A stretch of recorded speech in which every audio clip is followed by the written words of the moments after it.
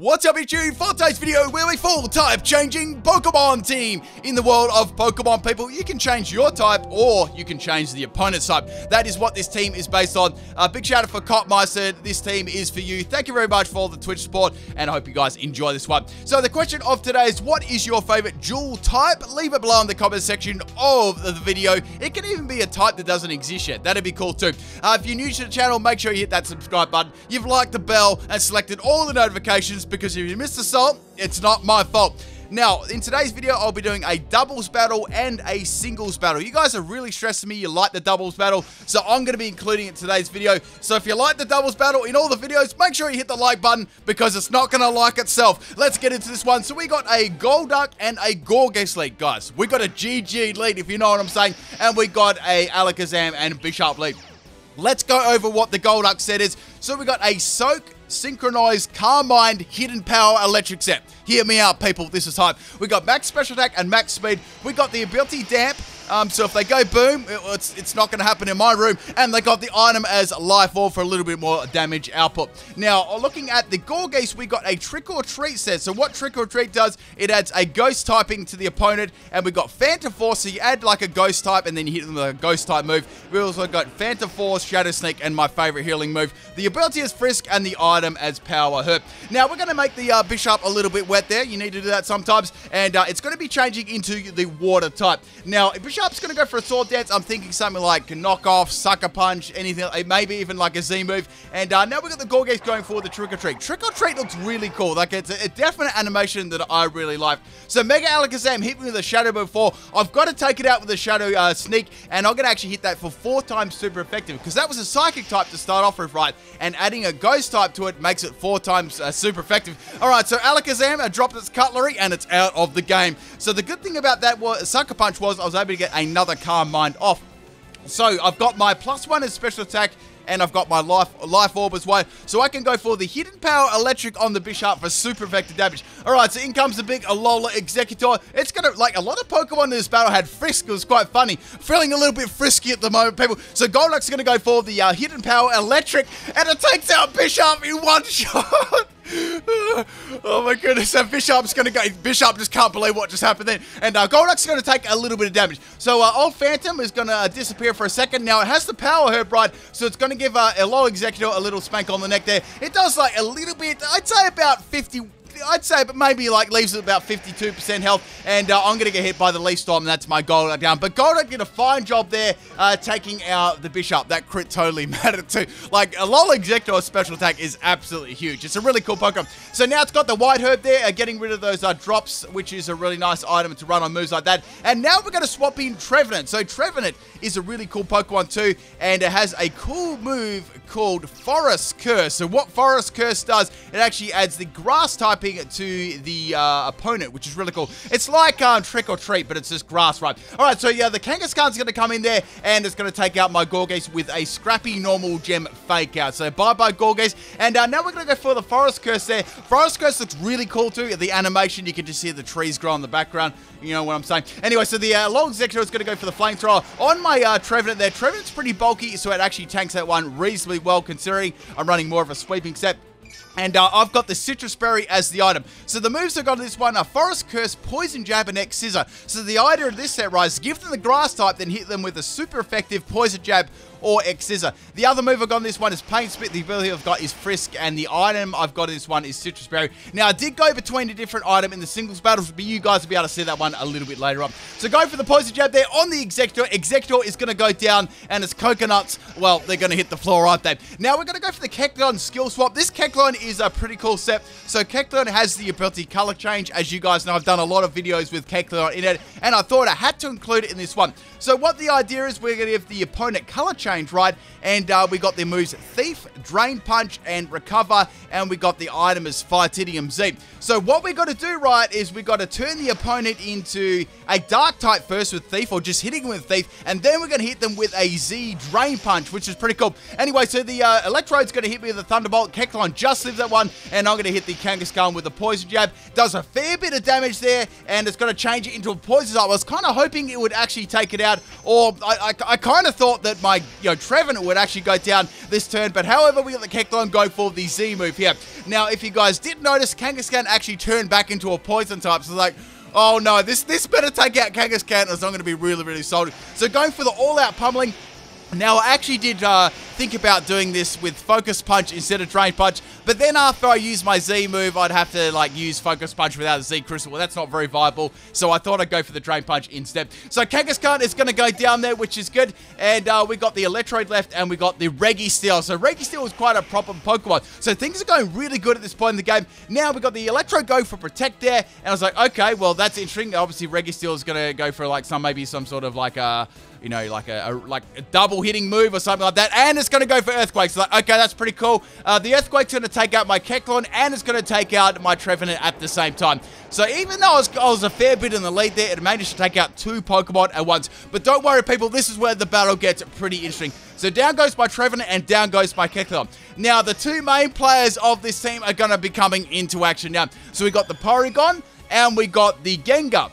Let me explain these really, really cool strategies. So we got the Gengar with the Air Balloon, which is a nice little item on it. So we got the Electrode going for the Thunderbolt, and that hits Gengar, I guess, reasonably hard. That's more, it seems to be more like a max health, max speed kind of Electrode. Alright, so firstly, we're going to go for the Reflect type, turning Gengar into an Electric type. So with the Air Balloon, that actually makes it immune to everything. However, my balloon actually did pop, so I'm not immune to everything. I'm still immune to ground. But don't worry, people, I've thought of everything. So now we got the Regigigas going for the Curse, and we got the conversion on the Porygon. That's going to convert it into Electric type. My other move is a Charge Beam, which actually turns it into it. Now, my full set is as follows. So on the Gengar, we've got Telekinesis, Hypnosis, Dream Eater, and Reflect type. So now we're going to go for Telekinesis. Let me give you a rundown what Telekinesis... Actually, I'm just going to give it to you straight. Basically, if you use Telekinesis on Gengar, you basically go underneath its belly and you go... And then the ghost flies in the air. What you do a Porygon right, you run up 69 floors of stairs right, you chuck your computer out the window, and you got to make sure it's got helium balloons on it, and so then it can download. So that's a, that's a pretty basic explanation of Telekinesis. Now, Telekinesis runs actually for 3 turns, and you're immune to all ground types, which actually makes Porygon and Gengar, they're invincible. There's no super effective attacks that can hit them. There are abilities that probably could get through that, but initially they are, not weak to anything, which is really, really cool. So that's the strategy I had with both of them. Now, on the Porygon, I forgot to say what that set was. Let's go over that again. We got Magnet Rise. We got Conversion, Recover, and... Sorry, we don't have Magnet Rise. We got, not Acupressure. Why am I saying Acupressure? We got Telekinesis, and we've got Recover, Charge Beam, and Conversion. So that's what that set was. The other set I was running was the Magnet Rise one. I actually ran 2 different Porygons. That's why I was getting mixed up there for. So the idea is basically with the Porygon and Gengar, when the Telekinesis run out, they basically just keep using on each other, so they remain, like, not super effective to anything. So we got this Registeel. This Registeel is actually quite a big problem here. It's actually boosting its defense and its attack. However, it actually can't hit any of us with the Earthquake due to the Telekinesis. So now we're going to use the Telekinesis on each other again. The little Porygon's going to fly. My computer's going to fly in the air again. And Porygon's going to use it on Gengar, which is pretty cool. Now, it's sort of like Magnet Rise, I guess you could say, but it's got a little bit of differences. Moves actually hit a lot easier. Sort of like Gravity, I guess you could say. Like Gravity mixed with Magnet Rise, but it runs not for 5 turns, it runs for 3 turns. There's also like a whole bunch of other things too. Alright, so this Gengar's going to go for the Dream Eater on the Electrode. Actually gets a nice little crit there. Now, as you can see, that critical hit, that is definitely a max health Electrode. I just noticed one really cool thing. Electrode actually smiles in its sleep. So the ability we got on the Porygon is the Analytic. Actually boosts it. Obviously it makes it a lot stronger when it moves second. And I've got the Charge Beam for stab and to boost its special attack too. On the Porygon, I forgot to say, I've got max health and max special defense, bold nature. So it's a very bulky set. You could run this for Porygon too as well. Be like even more bulky and like more offensive. And the item, of course, is Everlight. So now Gengar's going to go for the Hypnosis on the Registeel. However, the Registeel, right, I was like, this is cool. They're both going to be asleep. I can finish this battle off. The Registeel actually has a bearing to wake up, which is a Chester Burr. I was like, oh, no. So now I'm going to go for another Charge Beam. I like how Porygon actually like swivels upside down too, and it's going to hit the Registeel for reasonable damage. I'm guessing this Registeel is most definitely like max health, max special defense. It's already got like gigantic stats as well, like on the bulky side. So we got to get rid of this. Electrode doesn't seem to be much of a problem. Well, it's also asleep at the moment too. All right, so we got the Curse from the Registeel there, and we're both going to free ourselves from the telekinesis. The 3 turns us up. So firstly things, we got the Electrode. It's going to go for Explosion, because if you remember now, Gengar is electric type and Porygon is also electric type too. So Explosion hits both of us. It doesn't take the Gengar out, which is really good. However, Electrode is going to go down. So I guess Electrode is pretty much dead weight at this point, and they're really banking on this Registeel to get them the W. Alright, so now we're both going to go for the telekinesis again on each other. The good thing about this was I was able to outspeed the Registeel with both, like, definitely with Gengar and even with Porygon, and Earthquake is going to miss. So this Registeel could not touch either, so this was a really great example. Now, I wasn't sure if it had, like, any other moves apart from Earthquake. I was thinking, like, does it have, like, a Steel type move, like Iron Head or something? Wasn't really sure at the moment. So we're going to go for a Charge Beam there, going to boost my special attack again, and now Registeel goes for the Iron Head. Iron Head, it actually resists against the electric type, but that is my Gengar down. Gengar is quite a frail Pokemon, so I was like, that's not too surprising. It set up quite a few curses too. Now, I was actually pretty hopeful against this Registeel, right? Like, the Iron Head has actually resisted a lot, and the Earthquake, well, the only problem is, right, the Earthquake, after telekinesis wears off, you know, I'm going to get hit really hard. So he hits me the Iron Head. This is it, people. If I don't land the Charge Beam this time, the telekinesis is gone. And the Charge Beam lands on the Registeel, people, and that is game, and hits Registeel right in the bread basket. Man, that was really close. Hope you guys enjoyed that first battle. Man, double battles are really cool. You get to do, like, so many different strategies. Alright, so the next battle is a singles battle. Now, I'm using the same tune, but there's one Pokemon that's actually a little bit different. If you remember in the first battle, I mentioned that I had another Porygon. This one's got Magnet Rise instead of Telekinesis, because obviously Telekinesis, I was casting it on my ally, right? But Telekinesis, you really can't cast it on yourself, so you got to go for Magnet Rise instead. All right, so we got a Illuminati lead here. It's going to go for the Charge Beam. It's like, oh no, this is bad, and it's going to get a Charge Beam special attack boost. It's like, okay, my Golduck's not going to be around for too much longer. I've got to do something. So we're going to go for the Synchronize on the Illuminati, and it does some pretty good damage there. It does like 3/4, and now the Illuminati is going to eat a berry, and it's going to heal itself over half. So I was thinking, okay, I could go for the Hidden Power Electric Air and take it out, but it's going to have Light Screen instead. I'm like, oh, come on. That was such a good, like, out of all the moves it could have used, that was such a good counter. So I thought, okay, let's go for Calm Mind again. I should be able to live the next Charge Beam and then fire off a massive Hidden Power Electric to maybe take it out with a crit or something like that. Okay, so you're going to get that +1 special attack and defense, and old Illuminati is going to go for another Charge Beam again. Golduck just hangs on there with 23 health. Now, the problem is I've got the Life Orb, right, and I'm definitely going to go down after that to the Charge Beam. So now I'm going to go for the Hidden Power Electric on the Water type Illuminati now, and it just misses the KO. If that light screen wasn't there, it actually would, you know, have actually taken it out. So they were lucky, well, I was lucky they missed the Charge Beam, and now I can go for a Hidden Power and take out the Illuminati, people. That is down, which is really good. The problem is, right, I'm going to take some damage from the Life Orb too, and my Golduck is going to go down. So it's a double KO to start the battle off, which is pretty interesting. By all means, that Illuminati should have taken me out with the Charge Beam. So the next Pokemon we're going to bring is the Kecleon. You guys know what this Kecleon set is, and now we got the Mighty Love-This. Like, what is this set going to be? Usually Love-This runs like a more of a special set, so it's like, oh, I should be able to take this one pretty well. However, we got to swap out, and we got Blossom. I like Blossom, I like how, like, you know, just moves on the spot doing a little dance. Anyway, so we're going to go for skill swap there. We're going to get rid of its Chlorophyll. If it did have Scummy Day, you know, it's not going to use Scummy Day, right? Because it's going to boost the speed of my Kecleon. So the light screen's now gone, which is good. So I was thinking I might be able to implement my strategy here. So firstly, we can go for the Thief on the Blossom. Blossom's going to go for a Facade there. It's boosted by the power of the Toxic Orb. And now I'm going to go for the Thief and turn it into a Dark type. So here I was thinking, I've got 2 Ghost type Pokemon on my team here.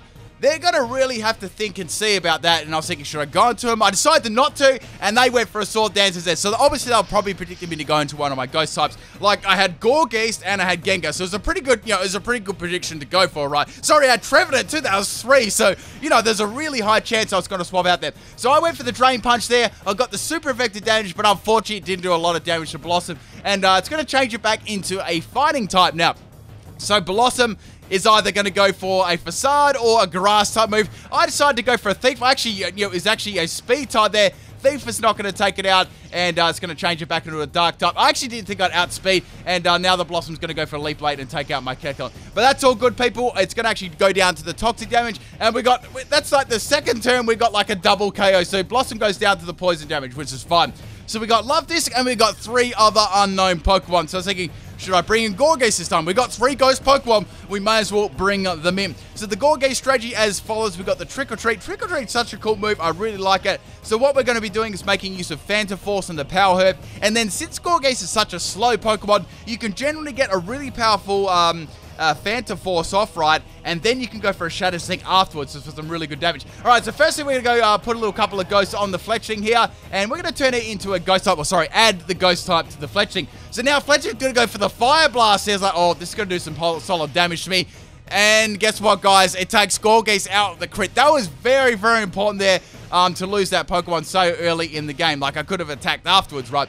I could have gone for I was actually going for my Phantom Force there, and then I could have gone for the Shadow Sneak to take it out. But that's how it was. So now we're getting another Fire Blast from the Fletchling, doing some pretty solid damage to Gengar. It's a 2-hit KO. It's going to pop my little balloon there, and finally the Hypnosis lands, which is good. I was like, if this misses, I'm in a very, very big trouble. So somehow, right, Fletchling is flying in there, but it's asleep. How does a bird, guys, tell me this, how does a bird fly in the air while it's asleep? I'm trying to fly in the air at the moment, but and I'm asleep, but it's not working. So I'm going to go for the Dream Eater, right? It does some pretty good damage. It's a 2-hit KO. They could swap out, or they could stay in and risk it and go for like a risky Fire Blast and take me out. So the Tailwind's going to peter out a little bit there, and I'm going to go for the Dream Eater and take out the Fletchling, which is like a 2-hit KO, which is nice there. So I'm glad to get rid of that one. That would have been really bad for my Trevenant. Speaking of which, Trevenant did have it pretty bad this battle, but you guys will see. So now we've got the Rotom coming in. Now this was funny. I was like, let's go for Reflect type, right? It may use something like Thunderbolt or Thunder Wave. So what we're going to do is we're going to go for Reflect type. That's going to turn me into Electric type. I'm also going to be a Ghost type too.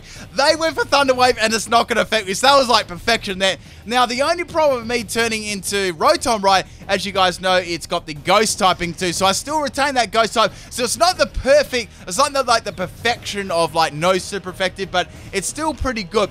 So now I've got the Reflect type up, I can go for the Hypnosis and the Dream Eater. I'm also confused too, which is kind of annoying, and I'm going to hit myself in confusion. So now Rotom's going to wake up and go for the Hex. It's still super effective, and Gengar just lived that one. I'm actually running a max health set and max speed on Gengar, so that's the only reason I live. Alright, so I'm going to snap out. Hypnosis is going to land against the Rotom again, which is really good. I was getting pretty lucky with those Hypnosis landings in this battle. Some battles though I missed a lot. It's one of those moves you can either hit a lot of time or you just miss every single time and get salty about it. Alright, so now we're going to go for a Dream Eater on the Rotom. That does some pretty solid damage. It's a solid 2-hit KO.